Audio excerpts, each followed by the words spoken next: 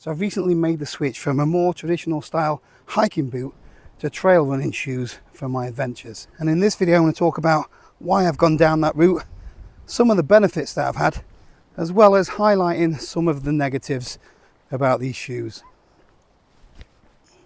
So for most of my hiking I've used a traditional style hiking boot that is quite stiff and has got ankle support built in. But a few months back I was planning to hike the Cumbria Way, and I wanted a shoe that was going to be more comfortable for hiking 80 odd miles. So for a long time I've suffered with knee pain, occasional pain in the hips, and especially on the downhill, my toes, I got a battering in the normal style of hiking boots that I used. So I did quite a bit of research on how I could eliminate some of these aches and pains. And I came across quite a few good YouTube channels. Chase Mountains, for example, they're big into health and well-being. And that led me to a load of information about the benefits of barefoot shoes and zero drop shoes. I'm not going to go into all of the science behind it, but as human beings, we're not designed to have our feet crammed into shoes with pointy toes, with wedges on them to lift us up, arch support, all of that kind of thing. We are meant to walk flat on the ground, and that's where these shoes come into play. So the shoes that I went for are the Ultra Lone Peak 7s. So these shoes are really popular with the ultra long distance through hikers over in America.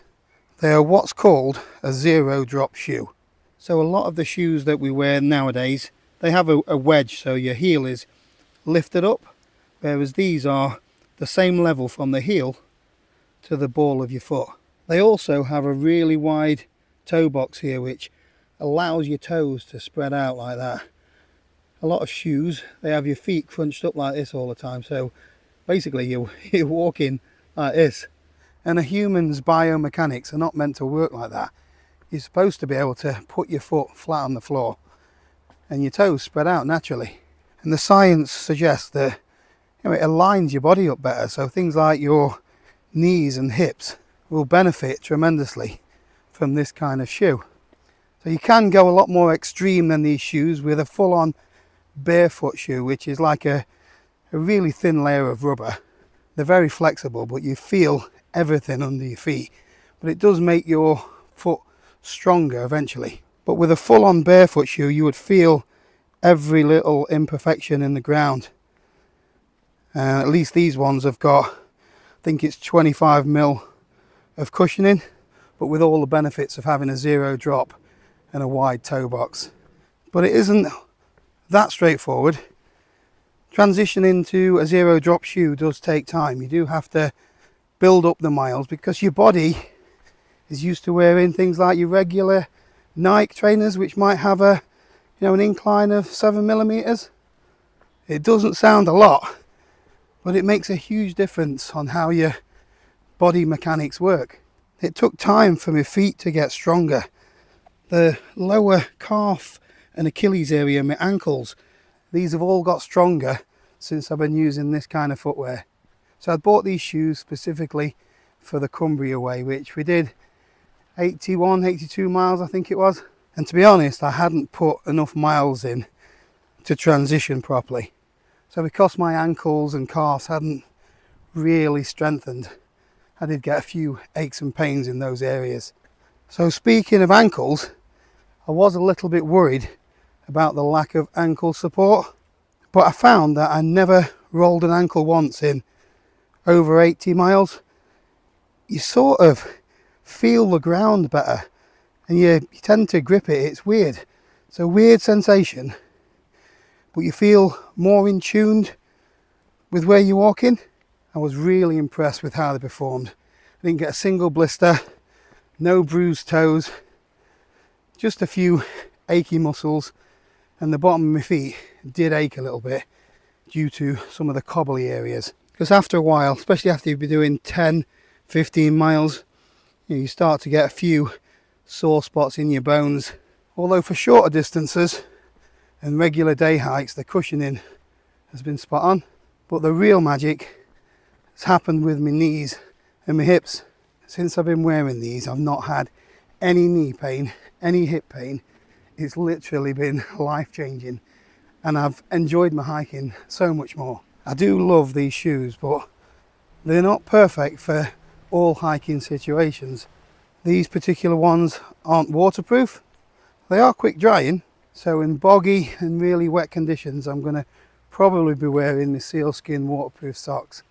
Also, like I mentioned, they do take some breaking in, and you can feel a few aches and pains in your bones of your feet if you're walking on cobbles and things like that. But I've got a fix for that, which I'll show you in a minute. So you've probably gathered, I love these shoes, and I now wear these every day. In fact, I don't wear regular trainers anymore. These are my daily drivers. So I've probably hiked 150 to 200 miles in them, and I wear them every day. So they go on tarmac, supermarkets. I don't know how many miles has been on them. I bet it's 500 in all. They are starting to wear a little bit on the tread. I'm not sure, how durable they would be if you're going trail running or you give them a really hard time. I'm not saying that these are a miracle worker and they'll work for everybody, but they've pretty much cured my knee pain, which I'm so grateful of. I've put some of these little like sticky heel liners in there because I've got some sort of knobbly bit on my heel that wears holes in trainers there, so these haven't worn since I've put one of these in.